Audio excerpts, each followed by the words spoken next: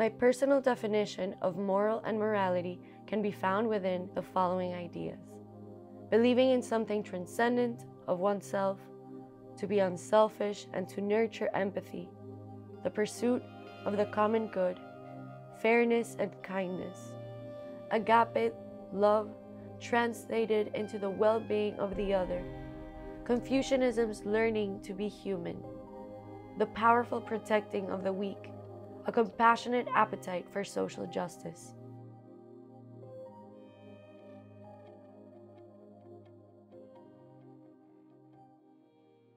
We're living in turbulent times, and the global order is creaking under the weight of myriad challenges, from climate change to militant extremism, from migration to genocide and mass atrocities, from populism to terrorism. None of these challenges can be met successfully without moral global leadership. I think new values as well as new strategies are needed to meet these forces and to close the gaps. American foreign policy should be radically reconstructed by integrating a true grasp of reality and complexity with a perpetual infusion of moral imagination. Jonathan Moore worked over a span of 50 years in humanitarian action, public service, and education. Jonathan Moore served 6 presidents, primarily the State, Defense, and Justice Departments at the United Nations. He became the first full-time director of the Institute of Politics at the John F. Kennedy School of Government at Harvard, and he was involved in establishing the school's Shorenstein Center on Media, Politics, and Public Policy. Jonathan, a man of tremendous integrity, a man of moral convictions, a man of vibrancy and humility, a man dedicated to the most critical issues of our time in complex ways, a man who embraced that complexity, and a man who loved people. He was always very thoughtful, wise, and represented real moral values. He was a person of great integrity, and he brought a moral aspect to just about everything that he thought about. Jonathan was an inquisitive intellectual who based his judgments on question after question, but with morality and ethics as the guiding light. Are we nurturing the better angels of our nature, as we would like to think? Are our qualities of empathy and altruism integrated in our public policies as much as they used to be, or enough to deal with the dilemmas that we face? The yearning and the perseverance for true well-being for all must eventually take hold. He was an individual that led by example, showed much virtue, and such caring and very, very personable in his love and commitment for peace throughout the world. He assisted United Nations and other relief programs serving Afghanistan, Cambodia, Croatia, Haiti, Kosovo, Rwanda, Somalia, and Sri Lanka.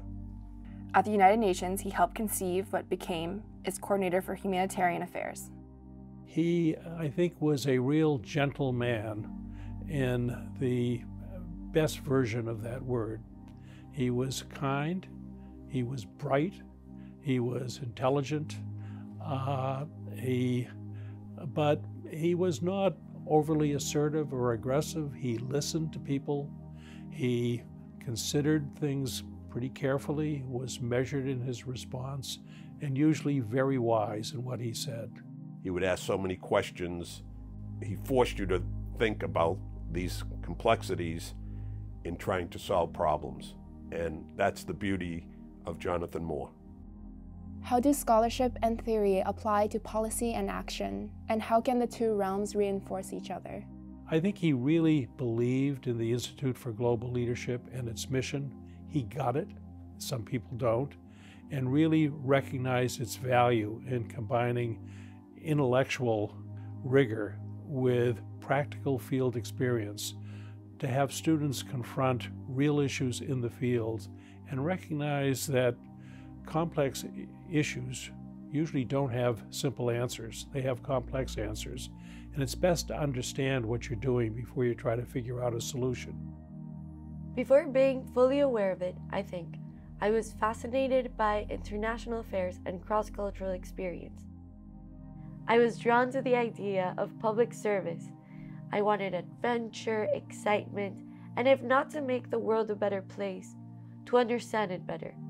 IGL, as an experiential learning program, really tries to encourage our students to grasp the world, to go out and to experience what learning is all about in the field. And that was Jonathan's big message. The thousands of students who went on all sorts of immersive educational opportunities throughout the globe have Jonathan to thank for that, because he gave the kinds of credibility, advice, insight, and contacts that enabled us to send them safely and prepared into the world.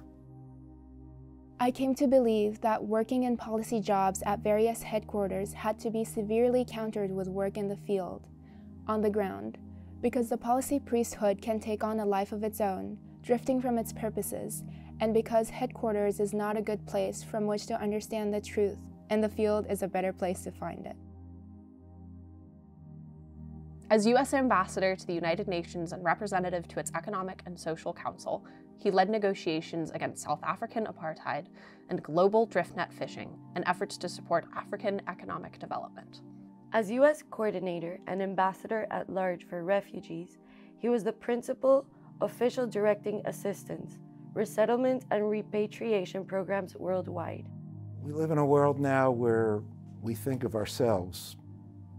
Jonathan taught us that it's really essential to think not only of ourselves, but to reach out to all those around us. The second key requisite which emerges is the relationship between morality and pragmatism. One is more abstract, the other is more proximate. Our instinct is to keep each from corrupting the other, and we perceive risk and difficulty in conceiving and managing a synthesis which could benefit both. A prodigiously delicate balance. I've already asserted that a good policy needs more moral content, that effective strategies have a better chance if they are less segregated from moral values. But the other side is perhaps more profoundly true. Without application, the moral imperatives have no active life. They remain pristine, uncorrupted by the nasty, instrumental pressures of being put into practice, and therefore essentially inert, worthless. To be moral is to be operational. Jonathan alternated between serving in government and in academia. He believed that being an in and outer, as he put it, was really important to understand the common interest and to see how various pieces of the big picture come together. Public service is an exalted calling. You can do it anywhere, at any level. Its inherent devotion generates energy and carries the spirit. Jonathan was a man of civic virtue. He was somebody who understood that nonpartisanship was essential, that public service was meant to live up to the highest ideals of integrity and decency. I've been curious for a long time about what I felt to be a gap between our ostensible approval of general principles and norms concerning moral philosophy, spiritual values, political ideals, on the one end, and on the other, the relative absence, call it insufficient presence, of it in our behavior, in this case as revealed in our foreign relations. The two realms seem to be uncomfortable with each other, tolerant but wary of excessive intimacy, each more secure in a separateness which doesn't threaten the purity of philosophical or the reality of the practical. Why this void exists is not entirely a mystery, but my sense of the reasons for it and awareness of the differences of opinion surrounding it have not calmed my discomfort.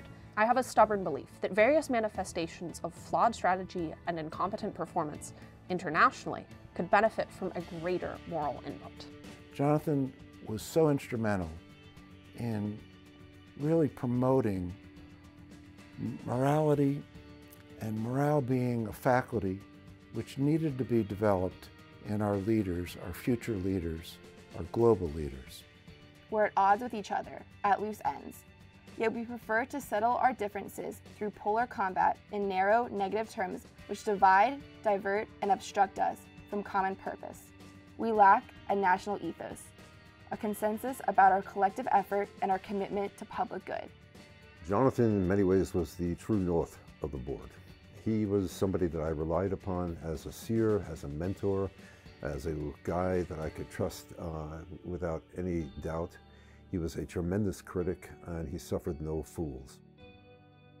An absolutist or fundamentalist approach applying moral values in dealing with real challenges will not work.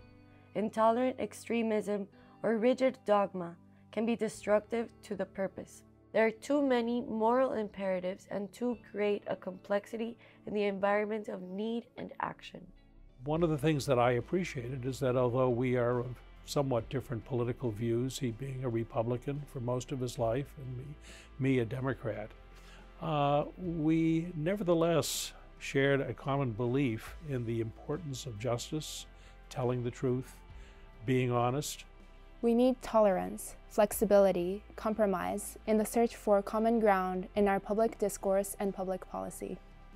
When we started the process on putting the IGL in the forefront of reconciliation within Iraq, I used Jonathan continually, and he challenged me as we went through the many iterations of stops, starts, and he was always my go-to person. Jonathan knew the issues, he admired complexity, and he was fearless. The material tasks require the moral ally. Foreign policy need not forsake altruism, even as it must be disciplined and tough-minded. There is an absolutely imperative need for ethics and morality to be incorporated into every complex decision that is made on a global arena. We will not achieve a greater national cohesion and be fully competent for dealing with urgent challenges without more dedicated participation by our full pluralism. That would be consistent with our founding principle of the sovereignty of the people, that our public institutions and leaders require that citizenry to inspire and instruct them and hold them accountable. Can the people lead the leaders? Our students could take away the fact that one has to have an open mind, the curiosity, the intellect, the morality, the ethics, and then the leadership to tackle these different problems. There are many dilemmas across wide-ranging areas of policy and geography. In order to deal with them, soul-wrenching choices must be made and nerve-rattling compromises must be attempted. Moral certainty isn't the way to do this, whereas moral search is. And in that very distinction, there is necessity for adaptation, flexibility, respect, and risk to get a result probably somewhere in the middle, which doesn't fully satisfy anyone, but which may be a way to begin to get out of trouble and head towards a viable future. The Institute for Global Leadership has established the Jonathan Moore Memorial Lecture in Moral Global Leadership in memory of a distinguished public servant who over 50 years made enormous contributions to human security, both nationally and internationally. We also hope that the lectures will shape public discourse and influence both policy and practice on a range of consequential issues. Encouraging a more integrated relationship between the moral and the political depends upon simultaneously avoiding both abstract and absolute pronouncements and invigorating people to discover their own moral compass, to determine their own moral prescriptions. We thought it would be a great honor to be able to memorialize his contributions to the board by establishing a lecture series in his name based around the theory and issues that were most important to him, and that was really morality and leadership. I think it's important to recognize Jonathan and his incredible contributions as a public servant over many years, and his role in providing guidance to the Institute. I think it was a way for us to honor and respect him. Jonathan, to me, was one of the few servants of the government that did not want something from the government. He wanted to do it and be part of helping humanity because it was the right thing to do. And that's the way Jonathan lived his life.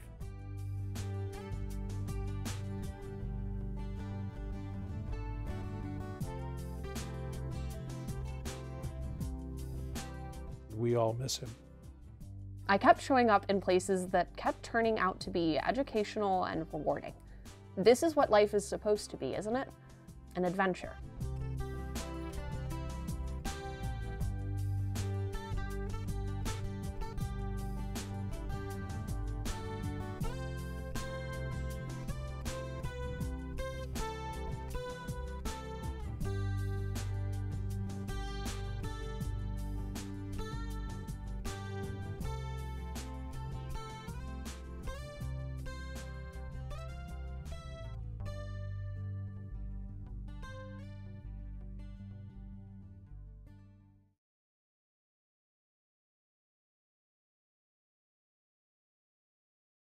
Katie, I'm so sorry that I am out of the area along with my wife.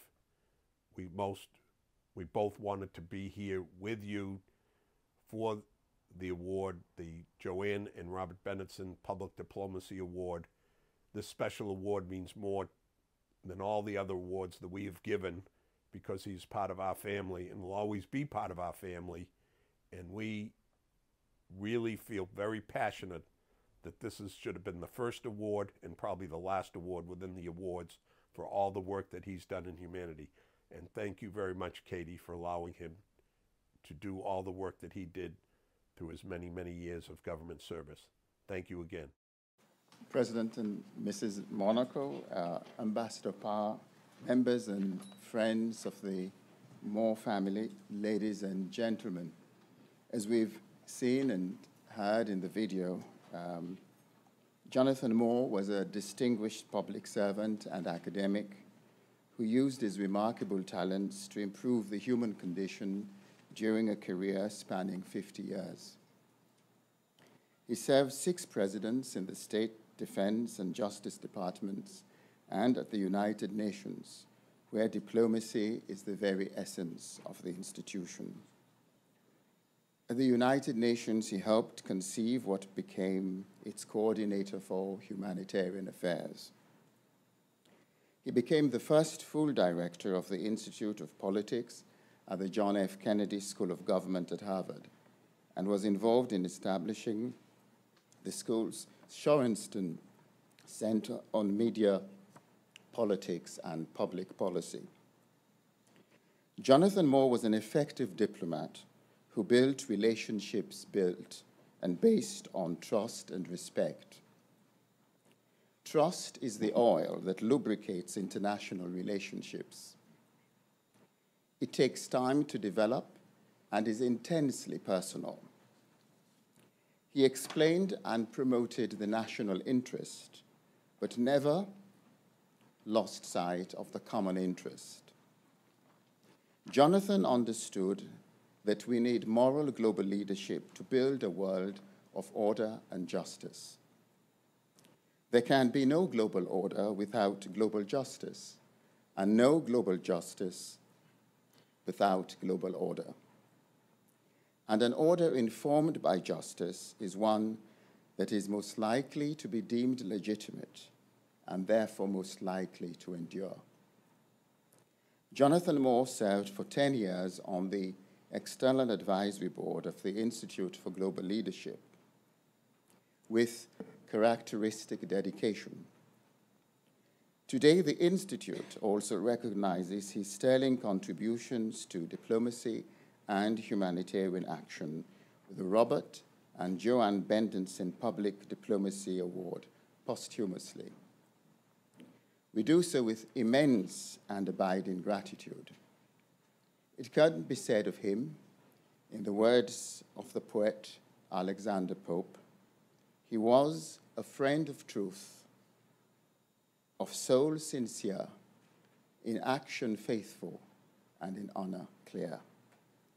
It is with great pleasure that I invite Jonathan's daughter, Jennifer Moore, Professor of Law at the University of Mexico School of Law, to accept the award. And I also would ask President Monaco and Mrs. Monaco to join me on the stage to present the award.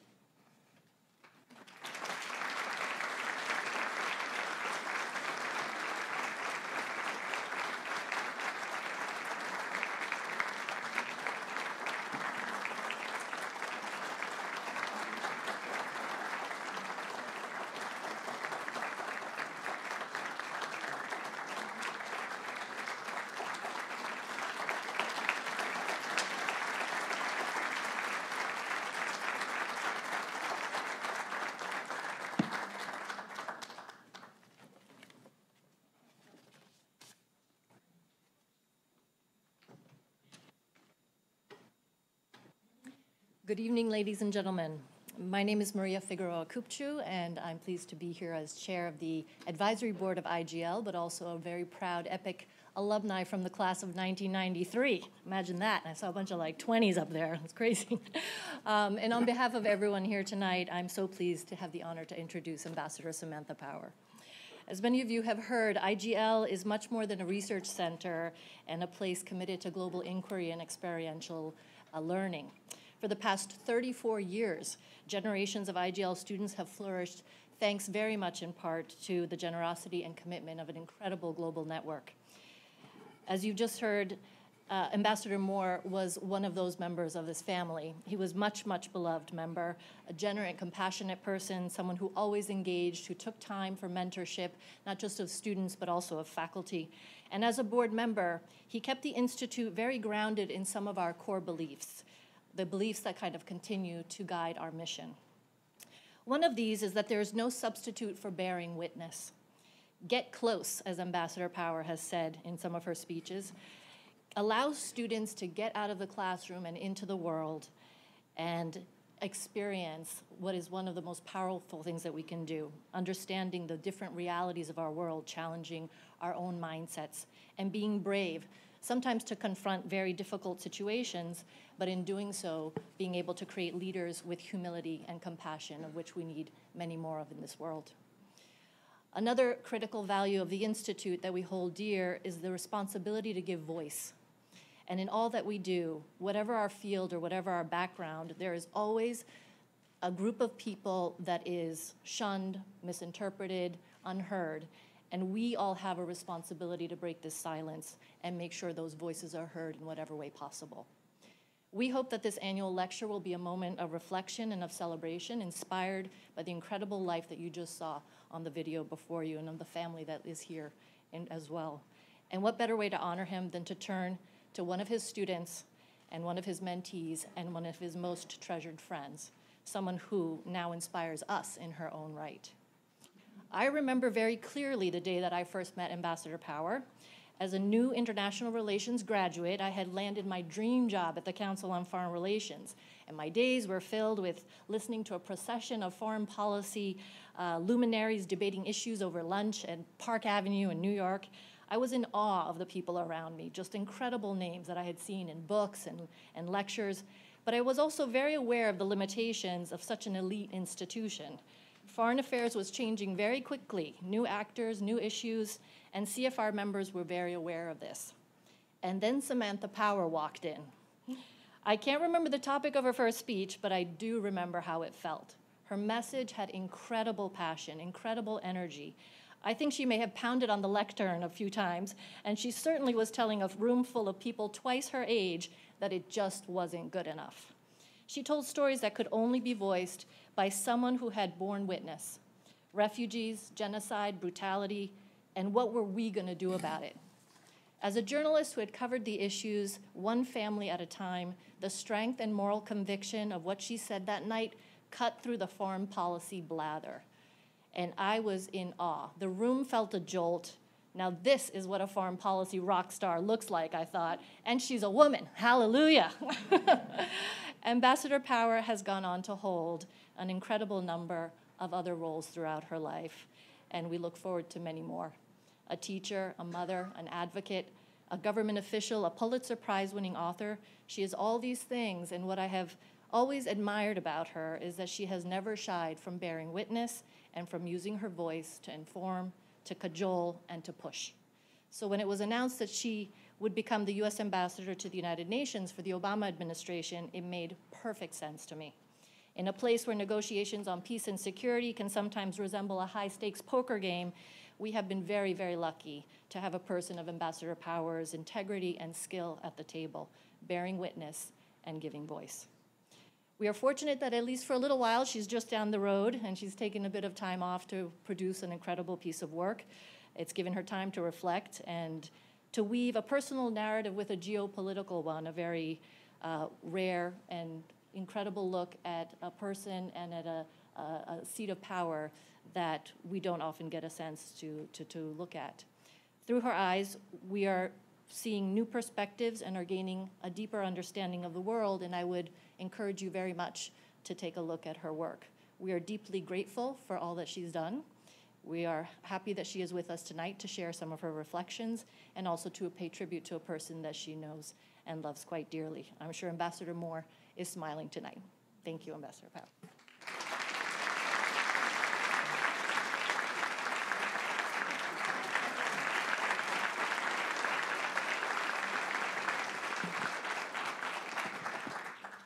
Thank you so much. This is a tremendous honor, Maria. Thank you for the fire in your remarks. You don't often get fire in an introduction, so thank you.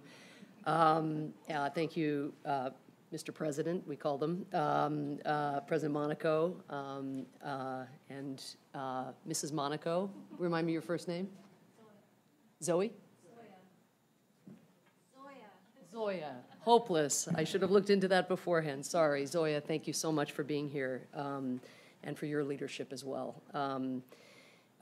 Professor Williams, thank you for all you do here for your students and to everyone at the Institute for Global Leadership. Thank you to the people in the first rows here who were Jonathan's beloved friends and family members and colleagues. It's wonderful. It's the honor of a lifetime. It's very moving.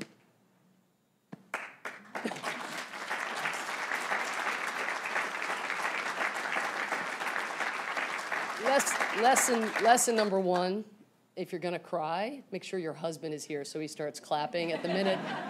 That's the first lesson of the education of an idealist. Just So I'm so deeply touched to inaugurate this lecture. It's going to get easier, I promise. Having Katie and Charlie and Jenny in the audience, parts of Jonathan, the fuel and the foundation for all of the things you saw in the video, it just I'm so touched to be part of this. So, Jonathan was a mentor of mine, a friend of mine. You can read about him in glorious detail in the book that I've just done, The Education of an Idealist, because he was a huge part of my education, as was Katie, as was Jenny's work, also from afar on refugees and immigration and asylum. I got to know Jonathan when I was fresh out of college, so thank you all to the young people for being here. I was older than you, but not that much older than you when I got to meet this incredible person, this practitioner, this amateur moral philosopher, amateur theologian, I think, as well at times. When I first met him at the Carnegie Endowment for International Peace, he was wearing a maroon sweater, a light green Oxford shirt underneath, and brown corduroys.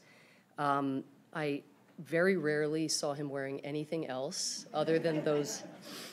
But I was reminded in the video that his kind of fantasy island beige suit was also a staple. So I think, I don't know, Katie will tell us, he sort of alternated.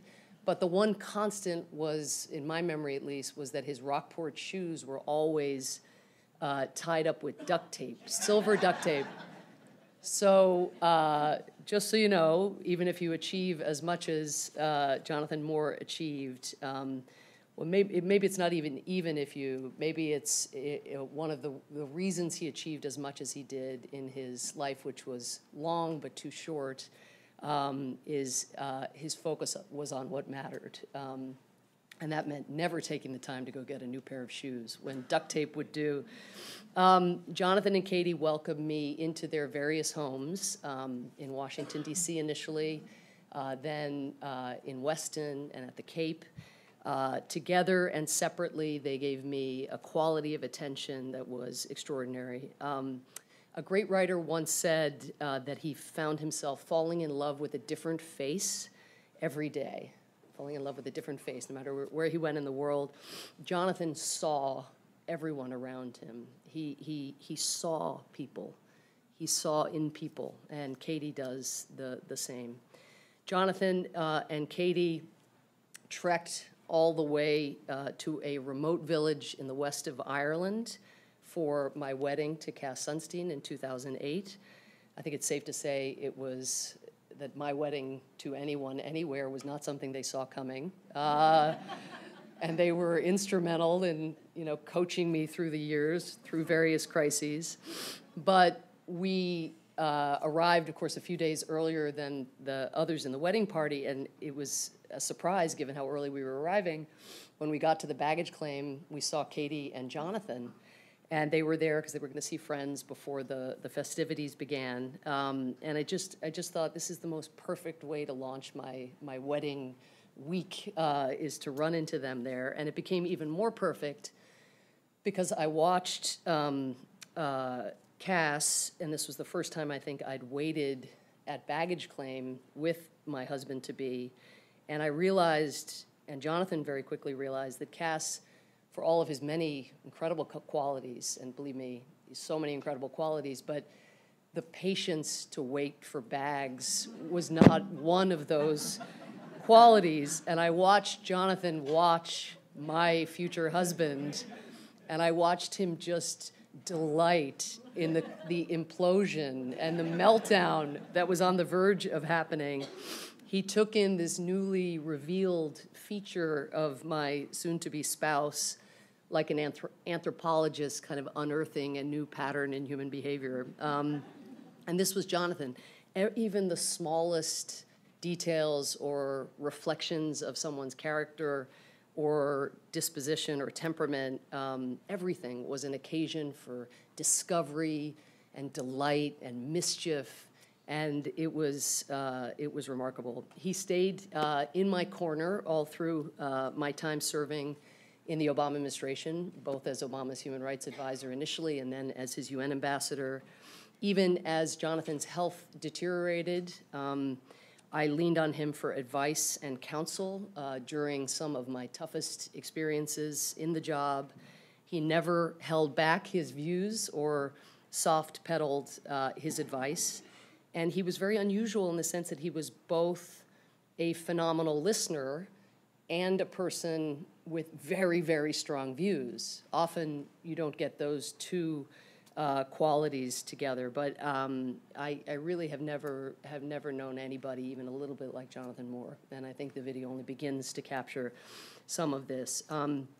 So tonight, in Jonathan's honor, I will offer a non-exhaustive account of what I learned inside and outside government.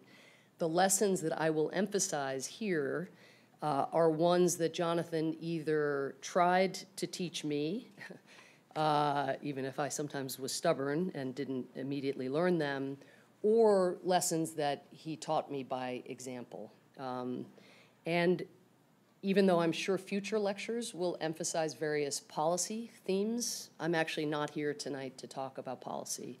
I think that I'm right in saying that for Jonathan, leadership and morality were not exactly rooted in questions of policy as such. I think, as you heard, Jonathan believed that as he put it, to be moral is to be operational. Thus, above all, moral leadership required an open heart, a searching mind, and above all, a readiness to engage tactically, you know, to get one's hands dirty, to roll up one's sleeves, but to engage tangibly with people in one's community. So, with all of that, what has this idealist, this unrepentant idealist, learned from a fellow unrepentant idealist, Jonathan Moore, and what have I learned from the world? First, and this is probably not the direction that you were necessarily expecting, but I have learned that a disposition toward gratitude is an indispensable foundation for sustaining one's idealism in a an ever messier world. Cicero once said, "Gratitude is not only the greatest of all virtues, but the parent of all others." I worked, as was said, as a war correspondent in the Balkans. I worked there from 1993 to 1995. When I first got to Bosnia, I was 22 years old. I returned to the United States just before my 25th birthday. You can imagine that time in one's life is extremely formative. I witnessed atrocities and brutality of a kind that I had previously only read about, and the experience was, in many respects, searing. When I lived in the region, though, I did a decent job of retaining perspective, even as I was horrified by the depravity of the perpetrators around me, or certainly the crimes being committed around me, and even as I was often devastated by the losses that were being suffered by the people who were my neighbors or my friends, I actually somehow in that period did a decent job, perhaps influenced by Jonathan and Katie, who I'd come to know the year before I moved there, but I did a decent job of stock taking, of counting my blessings even against that backdrop. Through my journalism, which was published in outlets like the Boston Globe and the Washington Post, I felt incredibly privileged to be able to give voice, as Maria was talking about, to the experiences of people who were denied agency and who were denied their voices. I was not being targeted for my faith or my ethnicity, and above all, and I was really acutely conscious of this because I had a UN press pass. If the shelling in Sarajevo got too intense, or even if I just needed a proper meal or a shower, which was not possible under siege, I, unlike the Bosnian civilians I was interviewing, I could leave. I could board a UN convoy or get on a UN plane. They could not. They were trapped. And so I always had that sense of, I'm lucky against that backdrop. I'm grateful for my privileges. I came back to the United States. I was reunited with Jonathan and Katie in this great miracle, one of the great miracles of my life, that they had been living in Washington before I left, and then I came back here to go to Harvard Law School, and suddenly they lived here, and they were living in Weston, and Jonathan was back at the Kennedy School where he'd made such a mark years previously. He was writing, he was mentoring young people, and he was traveling abroad consulting for the UN and for other and for non-governmental organizations on humanitarian issues. We, in this period, had countless lunches and coffees, and interestingly, while, as I mentioned, I had somehow retained perspective and a propensity for gratitude in Bosnia, I suddenly was losing it back here in my privileged new life on this luxuriant campus with, as I noticed, 50 flavors of Snapple at the local grocery. So I had this propensity for gratitude, and then suddenly that propensity was kind of drying up. So one day, as I was droning on about my struggles readjusting to life as a student after living under siege and being a reporter, and as I was devolving into the very particular form of narcissism that 20-somethings, some 20-somethings, this 20-something at least, exhibited, heavy on self-pity, Jonathan jolted me back to reality, altering my disposition, maybe even permanently, with a single slaying comment. "I'm sorry," he said, "have you been ethnically cleansed?" I'm like, actually, not so much. You know, what the hell am I at Harvard Law School? What am I whining about? A few years later, after I had finished a draft of my first book, A Problem from Hell, America and the Age of Genocide, I guess, I didn't realize I was really doing it, but I apparently was complaining incessantly to him about how awful it was that my original publisher had originally had a home for the book, and then I went off and spent 5 years writing the book, and then as soon as I finished the book, the publisher dropped the book. I noted my despair that every other publisher that then I had sent the book to was also rejecting the book, so I was over at that time, I think about more than a dozen publishers had rejected this book, and so I was understandably beginning to worry, and again, may have been losing this propensity for gratitude that I think is so important. Jonathan had an entirely different take. He told me that I should recognize how delusional I had been to have thought that it would be easy to publish a 500-page book on genocide in the first place. And he said, and I'll never forget, I know exactly where we were sitting when he said, he exclaimed cheerfully, "The miracle is that you ever had a publisher." And because he went on, and because you thought you actually had a publisher, you went out and you wrote the book. And now you have a book. What could be better than that? So talk about glass half full, glass half empty. The New York Times columnist, a dear friend of Cass's and mine, David Brooks, has characterized gratitude as a kind of laughter of the heart, a laughter of the heart.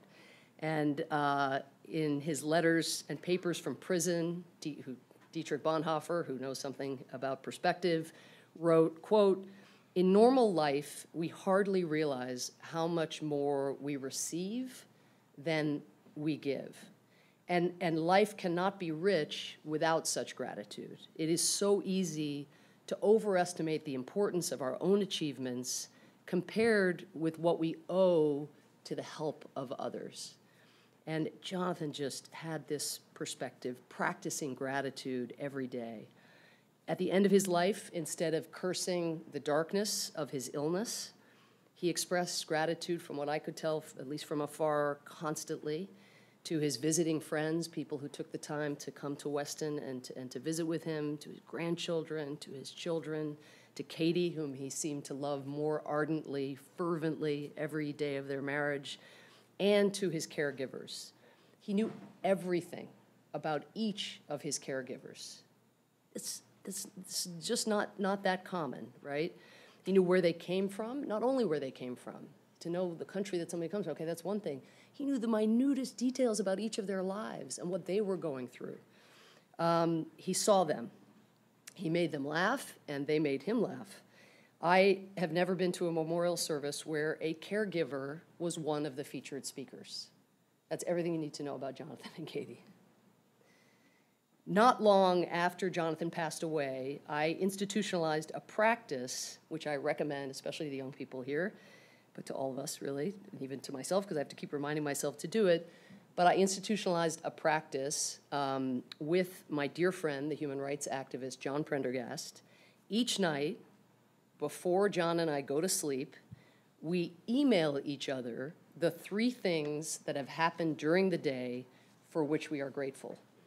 Sometimes, amid all the cruelty and bad news that seems to be a constant, one has to strain to find the 3rd of the 3 gratitudes, but honestly, never for very long. And the effect of this ritual is to change John and our respective dispositions during the day. So it has nothing to do with what you're typing late at night, it's what you're going looking for during the day, to actively seek out examples of simple kindness around us. Jonathan did this naturally. He didn't need a ritual. And now that I don't have him around to help me correct course, this is my way of disciplining my days to increase the odds that I live by his remarkable example. Second, and I only have 4 lessons. Second, If one lesson in my experience stands out above the others, it is that family and friends make everything possible. Mr. Benenson in the video presenting the award posthumously to Jonathan beautifully, appropriately thanked Katie for, I think he put it, as he put it, allowing Jonathan to do the work. She definitely did allow him, if that's the word, but she did so much more than that. She was his fuel, she was his accomplice, and she was, if I'm not mistaken, the person who drove him to every single, he drove him, not to the country, but to the airport and collected him from the airport for every single foreign trip that he ever took. Maybe even domestic too, but the ones I know about are the foreign trips. And if you know Jonathan, and maybe you could get a sense from the pictures and the slide, that's a lot of foreign trips. That's a lot of trips from Weston to Logan, but the love affair, the foundation, I can imagine Jonathan on the plane coming back from Rwanda or someplace and just knowing that it was going to be Katie right there as he came out of security, greeting him every single time without fail. It's the foundation. I had my two children, I suppose we had them, I guess. We had our two children, but I had my two children during my time working at the White House, and like so many working parents, I was all too aware that I would not get to redo the parts of their early months and years that just whirred by during my 14-hour days on a national security job. I told myself that I was binging in my work life and that the day would come when I would binge with my family, creating a permanent home with Cass for the four of us. Still, every couple of months, I would try to step back to assess whether I was getting enough done in my job to justify all the time away. And even during productive periods, and as I write in the book, there were many, many periods that really did feel impactful and productive, I never felt great about my choices, I think, because there's always a cost. There's always an absence from somewhere. Not long before I became UN ambassador, Facebook executive Sheryl Sandberg published Lean In, her influential book about some of the obstacles that women confront on their paths to professional and personal achievement. Because I was juggling my job in the Obama administration while trying to raise two small children, once I got to the UN, I was often asked by journalists where I came down on Sandberg's argument. In responding, I sometimes said that the weight of my balancing act made fall down seem a more apt description of my life than lean in. But usually, in order not to depress people, I invoked Hillary Clinton, who I once heard say, it's not so much lean in as lean on. Lean on. And that's back again to my second point about family and friends and what they make possible. While I was UN ambassador, Cass was teaching here in Cambridge during the week. I thus leaned so heavily on a woman named Maria Castro, who was our nanny, an immigrant from Mexico. I leaned on my parents. My mother was working, still works at Mount Sinai as a kidney transplant physician. She'd get the call, Mom, emergency meeting of the Security Council. I need you to babysit. Get down from Upper East Side. I need you in Midtown, quickly. And she'd be there. My stepfather would be there. My remarkable, the parents, when I would walk in, my mother, again, already in her 70s, would be sprinting down the long hallways of the Waldorf, the glamorous ambassador's residence at the Waldorf Astoria, trying to keep up with my daughter on her scooter. My stepfather would be pitching wiffle balls to my young son with his wiffle ball bat, who was hitting these balls that were lodging in the chandeliers at the Waldorf Astoria. And I had this legion of friends who carved out time to act as an extended family, picking up the kids from school, from play dates, from sports practices, playing with them late into the evenings when I couldn't leave the offices, and taking them on outings all around New York City. I could not have done my job without leaning on this network of people. And the one thing I learned, again, is even if you can't ever find what feels like the optimal way of integrating work and life, the deep truth that I think Jonathan lived every day is that whatever your status, whatever your job, your title, you know, when the day comes where you turn in whatever the equivalent of your White House badge is, what is left is one's own garden, right? And what one has sown and cultivated. Third lesson that I initially learned from Jonathan and then saw affirmed both inside and outside government, but is that dignity, human dignity, is an underestimated force in politics and geopolitics. I was deeply influenced when I was young, when I was 18 years old, by the stark image of a man in Beijing who became known around the world as Tank Man. We never learned his actual name. And this was the image that came to define the crackdown on Chinese protesters in Tiananmen Square in June of 1989. The man wore a white shirt and dark pants, and he carried a pair of shopping bags. He was pictured standing in the middle of a 10-lane Chinese boulevard, stoically confronting the first tank in a column of dozens. When I first saw that picture of Tank Man in June of 1989, the summer after my freshman year, I thought to myself, that is an assertion of dignity. Just standing there with his shopping bags, effectively daring the Chinese tanks to keep moving. The man was refusing to bow before the gargantuan power of the Chinese military. His quiet but powerful resistance reminded me of the images that I had seen as a child, as a high school student, when I first began reading about the civil rights movement, the images particularly of the sanitation workers in Memphis. Some of you have seen those images, and these were the sanitation workers whose strike that Martin Luther King Jr. had joined shortly before he was assassinated in 1968. And the strikers carried these placards, these signs, and the signs simply read, "I am a man," with "am" underlined, "I am a man."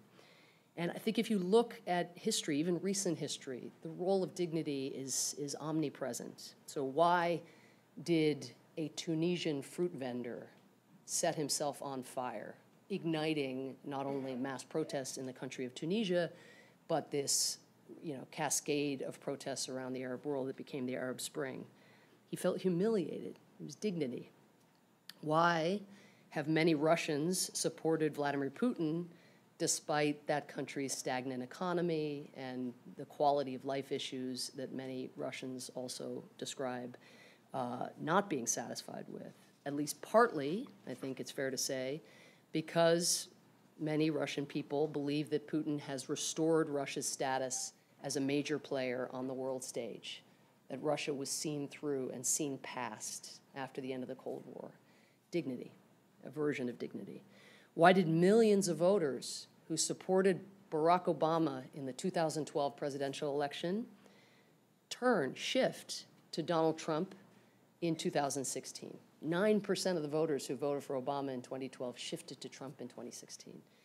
Many said, we don't know, of course, we can't get in everybody's mind, but many said that they felt ignored, that the elites and others, and just the system, the man, however you want to look at it, but that their country was looking past them, that their country was moving on without them, that they were getting left behind. Dignity. When I became UN ambassador, I decided to try to show a respect for the worth of my colleagues from different countries and the worth of their nations by meeting with each of my fellow permanent representatives, which it was very surprising for me to learn had not been done before by a U.S. permanent representative. I think what motivated this was many, many conversations with Jonathan and the kinds of relationships he built when he was our ambassador to the Economic and Social Council, working out of the same U.S. mission to the UN, where I then had the privilege of working.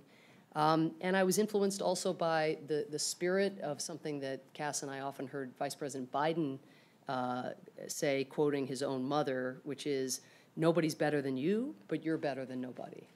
Nobody's better than you, but you're better than nobody. The UN Charter sort of enshrines this principle as well. It says that the UN is based on the principle of the sovereign equality of all of its members. What could be better than that?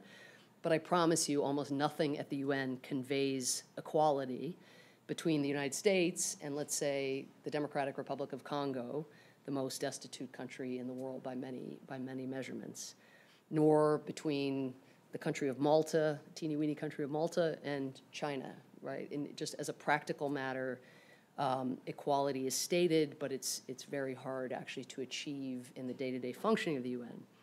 So the least I felt I could do is at least go show that each country's ambassador matters intrinsically and equally by going and visiting with each of them. And what was amazing was that so few people worked at the missions of very small countries. I mean, some missions were just the ambassador was the staff, and then their spouse was enlisted in order to answer the phone or attend meetings that the ambassador couldn't attend. This was true of the small island nations, for example. But some of these were so understaffed that they actually missed important votes or they missed important negotiations.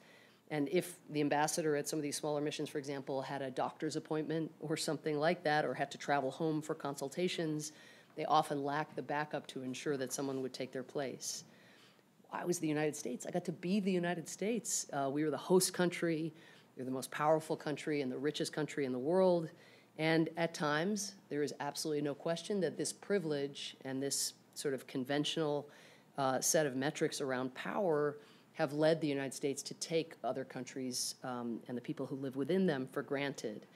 So by visiting the other ambassadors, but also going to their missions rather than having them come to the US mission, which was the tradition, the practice for the host country, I was able to actually see how they lived, the art that they placed on their walls that they wanted to showcase, the family photos on their desks, the books that they brought with them all the way to America. I inquired about their upbringings, how they became diplomats, what they miss most about their countries, and what challenges they found most daunting. Most significantly, regardless of their size, their wealth, or their geopolitical heft, I could show them America's respect. And here, again, my role model was Jonathan, and also somebody with whom Jonathan got along with very, very well, my aforementioned stepfather, Eddie. Eddie and Jonathan had this in common, but Eddie, who I have in my life still, and had in my life for 3 decades before I became UN ambassador, basically there was no taxi driver, and this is true of Jonathan, no taxi driver, no medical patient, he was a physician, no person at a local cafe with an unusual accent was immune to his questioning. You wouldn't happen to be from Uzbekistan, would you? He would ask before sharing his love of silks from Samarkand. If he spotted a very tall, thin African with facial scars, he might ask, do you come from the Dinka or the Nuer tribe? And these conversations I watched throughout my entire life often ended up in an exchange of telephone numbers and an agreement to meet for coffee later.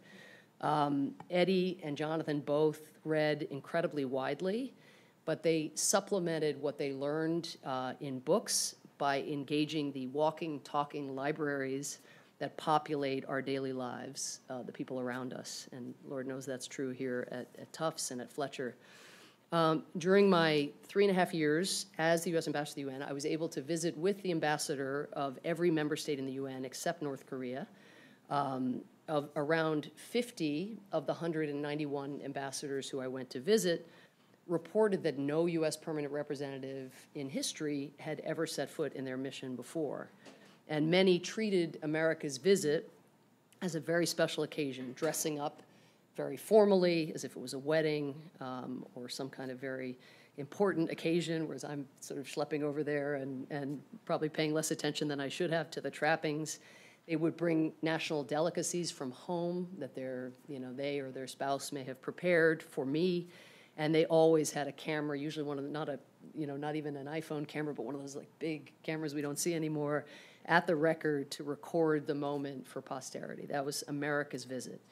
And it's fair to say that I look forward to many of my courtesy calls, but there were some I was not enthused about. I liked the idea as an abstraction, it was a good thing to do, but then in the crush of work or given some of the personalities of different people, I wasn't always like skipping, up the stairs into these missions. And so one that I was particularly unenthused about, I will admit, was my meeting with the Cambodian ambassador. This was a man who, in UN meetings, basically mumbled his country's turgid prepared statements. He betrayed no charisma that I could locate whatsoever. He began our meeting by holding up a set of talking points. I couldn't even see his face and just reading these talking points. And I just thought, well, you win some, you lose some. But this was so moving to me. When I asked him about what life had been like for him as a boy growing up under the Khmer Rouge, his manner was transformed. He dropped the piece of paper and he described to me how the Khmer Rouge had executed his father for being a teacher, as he put it. When they murdered his sister, who was a housewife, he said, quote, they did not have to give a reason. So they executed his father because he was a teacher, but his sister they just executed. He noted that he and his surviving siblings nearly starved to death, as was true, of course, for many under the Khmer Rouge. And then at the very end of our meeting, he said something very simple and just deeply profound, which is, quote, I am surprised by how much food is wasted at the UN, end quote. Part of valuing dignity for Jonathan meant seeking out the humanity of those with whom we disagree. The Russian ambassador to the UN, Vitaly Churkin, was my arch foe. When I arrived in 2013 to begin my stint in New York, Vitaly had already been there for 7 years. He represented a government that was locking up and even at times assassinating its critics at home. Russia in 2014 would invade its neighbor, Ukraine. It would, subsequent to that, indiscriminately rain down bombs on the Syrian city of Aleppo, among other civilian centers in Syria. But even as Vitaly and I clashed bitterly in public, we both worked tirelessly and at times with great difficulty to build a substantial relationship. I invited Vitaly to NBA games. I invited him and his wife to the theater. I met with him after work, after some of our fiercest clashes, to try to engage on substance in a way that we both knew was completely impossible in public. For him, to have done so in public would have potentially jeopardized certainly his career, if not more. And no matter how intense our disagreements, and sometimes we couldn't talk, and we had no interaction around the workplace because it just became too much, for instance, after Russian interference in our election. But even in those periods, no matter how intense our disagreements or how problematic I found Russia's actions, I always took his calls, and he always took mine. Vitaly, in seeking to see him as more than just the sum of the policies of Russia, which I abhorred, Vitaly had a large personality, and he was effective. I saw this from the very beginning in disarming the positions and the opposition of some of our respective colleagues.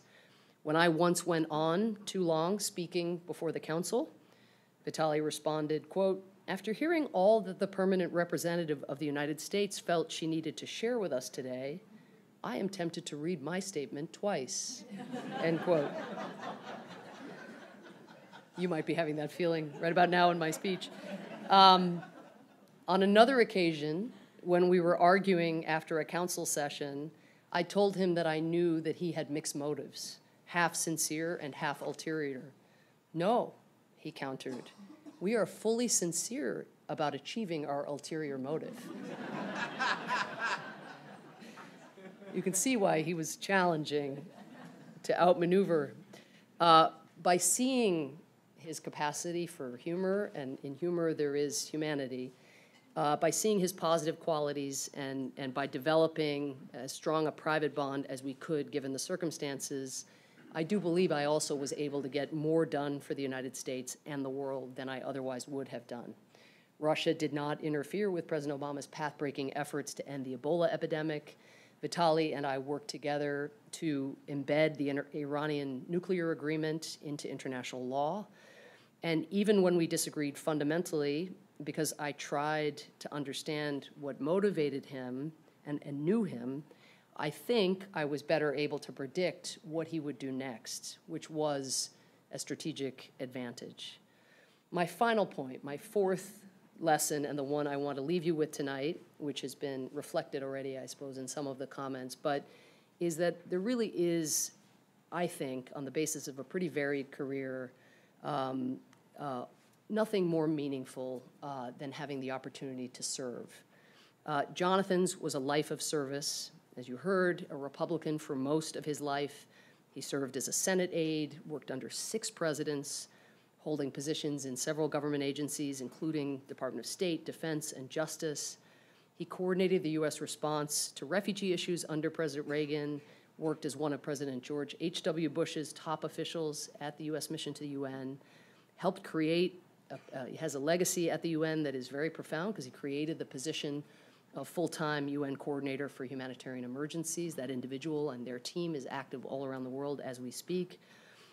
Looking back on his contributions to public service, though it is striking now from the vantage point of living in an era of domestic political polarization, how unthinkable a career trajectory like his can seem today.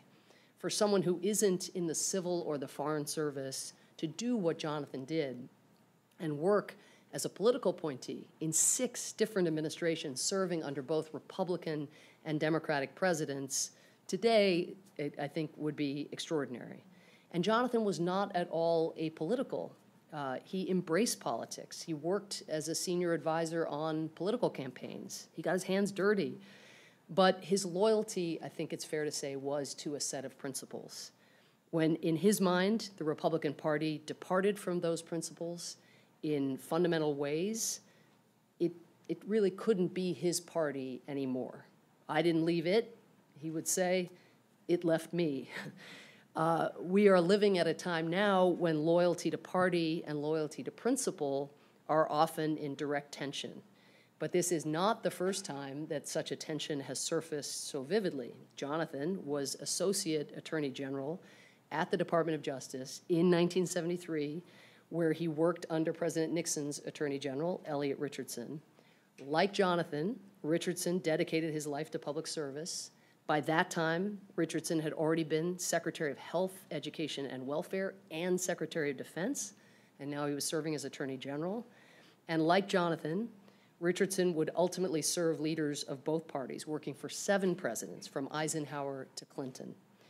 In 1973, when President Nixon asked Attorney General Richardson to fire the special prosecutor investigating the Watergate break-in, because the special prosecutor was insistent on getting the tape recordings made by Nixon of his Oval Office conversations, Richardson refused to do so, refused to fire the special prosecutor. He resigned in protest, as did Jonathan, and the Saturday Night Massacre that followed, the firing of the special prosecutor by Nixon, unleashed a public outcry that forced Nixon's hand. Evidence from the tapes implicating Nixon were made public, and the rest is history. Richardson explained many years later, quote, "We, the people of the United States, have delegated responsibility to the president, to everyone in government, to serve our interests. They are public servants in the literal sense, and so we do literally hold them accountable in a manner that people of many other countries don't do," end quote. Today, we have a president who has reportedly told at least one high-ranking official, "I need loyalty, I expect loyalty." His Attorney General has taken this message to heart, as we have seen time and again. By contrast, we have also seen this parade of public servants who have risked their careers and even arguably their personal security by testifying before Congress. Lower-level people than Elliot Richardson and than Jonathan Moore, but people whose names have now come to embody the spirit of Richardson and Moore. People whose names we will know now going into the future, people whose names I really hope, above all, that the young people in the audience know. Bill Taylor, Maria Jovanovic, Lieutenant Colonel Vindman. 2 names we don't know, career officials at the White House Office of Management and Budget, whose resignations only came to light a full 2 months after they felt they could no longer serve a president who, in instructing them to hold up assistance to Ukraine, were asking them to break the law. They weren't looking to draw attention to themselves. They just resigned. They just couldn't do it. The principle was too important of obeying what was so explicit in the statute. Even though the sordid circumstances that necessitated the impeachment inquiry are ones that I fervently wish did not exist, for those of us intent on drawing young people into the kind of life of service that Jonathan lived, the inquiry has produced a profound unintended benefit of showcasing the unsung heroes who put country first. It's the greatest advertisement for the civil service and foreign service that we have seen in some time. When I think about the majesty and the meaning of public service, I often think of Jonathan's advice. When I called him for counsel after John McCain and the Wall Street Journal editorial board, among others, began calling for me to resign over Syria. Given that I had celebrated in my writing those who resigned on principle over Vietnam, I thought it reasonable to at least ask the question of whether it was right for me to remain in government given the diabolical atrocities being carried out by the Assad regime in Syria and our ineffectual policies that weren't failing to stop the atrocities. When I spoke with Jonathan about what I should do, he was firm. Quote, "You need to keep arguing for what you believe on Syria, but even if it is the most important and most deadly conflict on the planet right now, you can't let Syria become the only measure of what you do. You can use your position to help a lot of people out there. The world is filled with broken places. Pick your battles and go win some." End quote. This was perhaps the most important advice I could have received. Public service offers one such tremendous opportunities to do good. Jonathan reminded me to make the most out of every day in the job and to stay grateful again. As long as I could point to tangible, useful actions, whether helping get the Paris Climate Agreement across the finish line so it became international law, so if one day an American president withdrew from it, it would still retain the force of international law, securing the release of political prisoners around the world, helping get the UN to finally recognize LGBT rights as human rights, or mobilizing a multinational global coalition to end the Ebola epidemic, I really wanted and needed to stay where I was. There was too much to be done. In closing, I would just say that as I've traveled around the United States and abroad since leaving office in 2017, I have heard and have asked myself many variants of the same question. Maybe some of you have posed this question. It's usually posed gingerly, but sometimes meekly. But the question is, are we going to be okay? Is everything going to be okay? America's greatest asset remains this democracy and the citizens who comprise it, and this impulse to impose, even if it is not readily granted, democratic accountability. The best predictor of whether we will be okay is if our citizens who stand to benefit or lose from political decisions choose not only to organize and to vote, but to be part of the effort to pull us back from the brink. Like all institutions, governments, whether the one in Washington, D.C., or at the State House in Boston, or institutions like those here in Medford, all institutions are comprised of individuals. Individuals have the power to do great and small good, to do great and small harm, and they have the power to do nothing. In the case of the U.S. government, the people who comprise it also have the choice as to whether to embrace the hardest challenges that the world is presenting. One can, and this is, I think, really, really important, and one should define service in many ways. There are so many ways to serve. You can serve in the military. You can serve as a teacher, as a tutor for a newly arrived immigrant or refugee who is arriving in the least hospitable climate in this country, arguably since the Second World War. Jonathan served locally.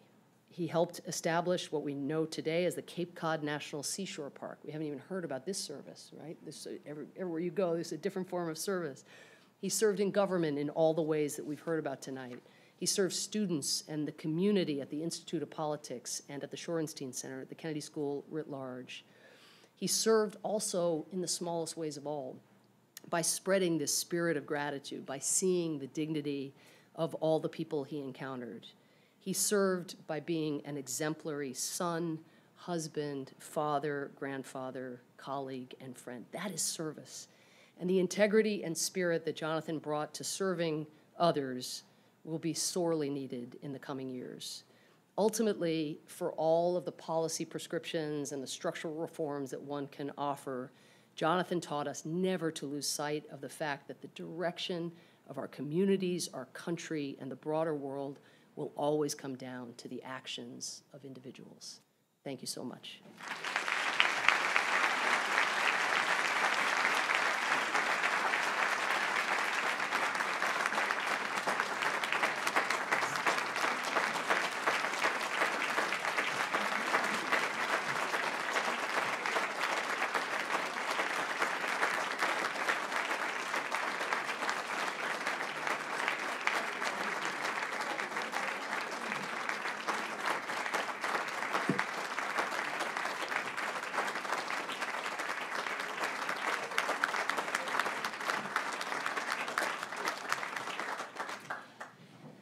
Thank you, everyone, and thank you, Ambassador Power. I think we have some books outside, and you have graciously agreed to hang around for questions and maybe some signings.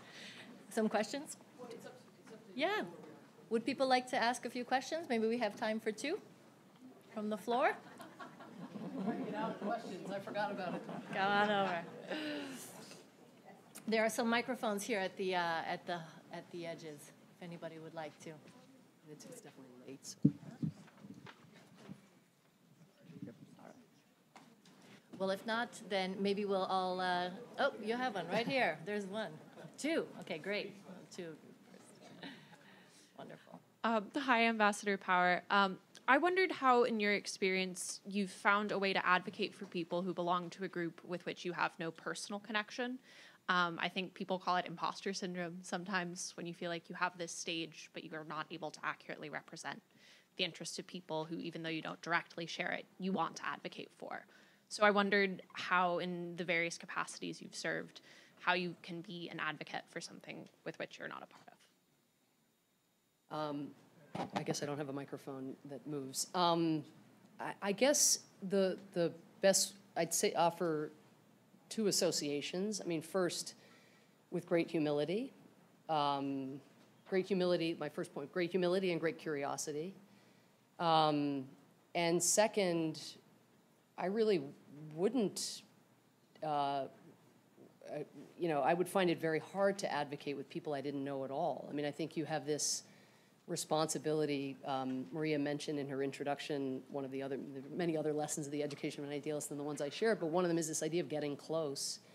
And so there were countless issues with which, that I never had thought about before I had the privilege of serving in the cabinet of the President of the United States. I had not thought about the plight of the Yazidi community, for example. And suddenly we find ourselves in a situation where they're being threatened with extermination. It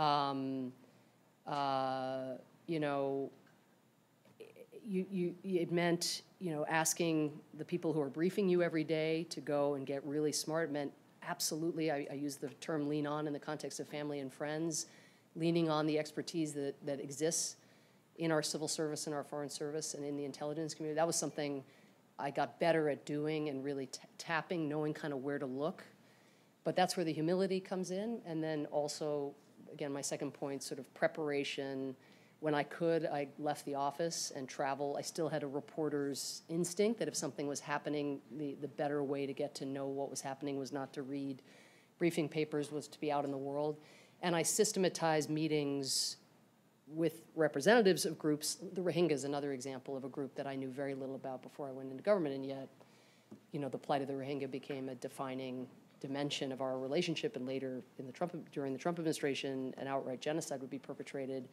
So just if ever there was a Rohingya who was passing through in New York, my staff just knew I want always to hear from people who've borne witness, and you have to be careful because everything has to be. You want to make sure that you're meeting with people who are independently minded, even if you're getting an array of different perspectives. But so either going, moving man to mountain, or mountain to man if mountain was coming to New York City. But never losing that humility. I mean, to know I'm never going to be an expert on the Yazidis, but I have a responsibility to digest information as expeditiously and rigorously as I can, and then offer a relatively informed recommendation. But it's a great question. Thank you so much. Was there one? Oh, I think we're just doing this one. Yeah. Hi, thank you. I'm a current EPIC student, and we read your book in class. And Wait, what's it like to be able to say, I always love this about SHRM creating the EPIC program. You're just like, I'm an EPIC student. I am so epic. You don't even know how epic I am. That's all SHRM. It really is like the best acronym. So in class, we read one of your interviews with the New Yorker, and you talked about your kind of like change in opinion in responsibility to protect, and kind of talking about how we need like maybe the proper capabilities before going into a mission like in Libya. And I wonder if this is still an idealist perspective. I think that's, I'm not blaming you who are epic, but it's a mischaracterization of my position. So maybe I'll just share sort of how my views on responding to mass atrocities have and have not evolved. And in general, I believe evolution is a healthy sign of taking in new information, new experiences. But by and large, I think the framework of responsibility to protect, which is often mischaracterized as it was in the New Yorker piece I think that you're referring to, it's often mischaracterized as being about military force in response to mass atrocities. The occasions in which military force, anybody who believes in responsibility to protect would believe that military force would be a remedy, would be extremely rare. Libya was one of those occasions. And it's not about me, it's not about the United States, it's about basically every country in the United Nations. It's about the Libyan ambassador to the United Nations hearing Gaddafi's words, seeing what was about to happen to his people, defecting on the spot, pleading with the countries of the world to come and stage a rescue mission. It was about the Arab League, not exactly gung-ho proponents of Western military intervention in the Arab world, issuing a statement calling on the UN Security Council, knowing that that would amount to NATO, but to fulfill its responsibility to set up safe zones in order to protect civilians. It's about Gaddafi's own words and his background and what he had done in the past.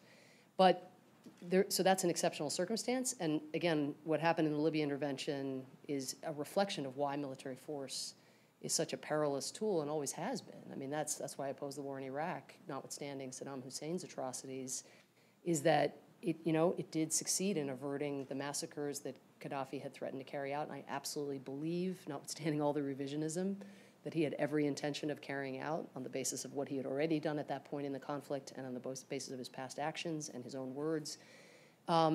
But you can avert a massacre and still military force is never going to get at the underlying challenges in someone else's country, like fundamentally.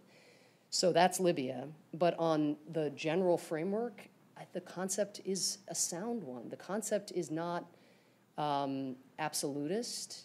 The concept is if a government is targeting a segment of its own people for destruction with mass atrocities or genocide, the countries, and if the government where those atrocities are occurring is either unable or unwilling to prevent those atrocities, there are plenty that are unwilling, there are plenty that are unable, then the responsibility to ask what should be done reverts to countries outside those theaters.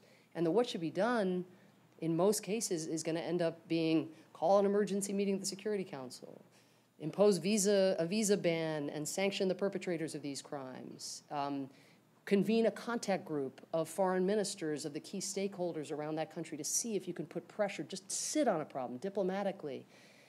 Maybe it's to deploy peacekeepers. This is something the African Union and the sub-regional groups in Africa are more and more often in the last 20 years insisting upon themselves without it even coming to Western countries. Maybe it's about an arms embargo, so you try to stop the flow of weapons, whether guns or machetes, into a country where there's a risk, where you're looking ahead of time, where there's a risk of mass atrocity. So the R2P concept gets you looking earlier, because the lower cost tools, if you employ them earlier, will have more effect later. You know, once Syria is burning, economic sanctions, those kinds of diplomatic initiatives, when one party is already intent on wiping out its political opposition, are going to be of limited utility. So again, my view is pretty continuous with what my view was before I went into government, and I write in the book, I don't know if you have the chance to read the book, but if you read nothing else, there's a chapter called Toolbox, which is all about applying those other tools and the vast good that was done on the LRA in Cote d'Ivoire, initially in helping secure the independence of South Sudan, before South Sudan then tore itself apart, but securing independence from Sudan without a mass atrocity crime being perpetrated was something nobody predicted could happen. It's also about using the toolbox on other human rights issues, like LGBT rights, where people are being violently attacked all around the world, and one has to be really careful about what an outsider's voice can and should say on issues that are so culturally sensitive in large parts of the world. So I think, you know, again, running your tools through as rigorous a consequentialism as you can on the front end, taking account of the early question and having humility about what you know and what you don't know, I think that's, you know, a really important thing to do. Thank you.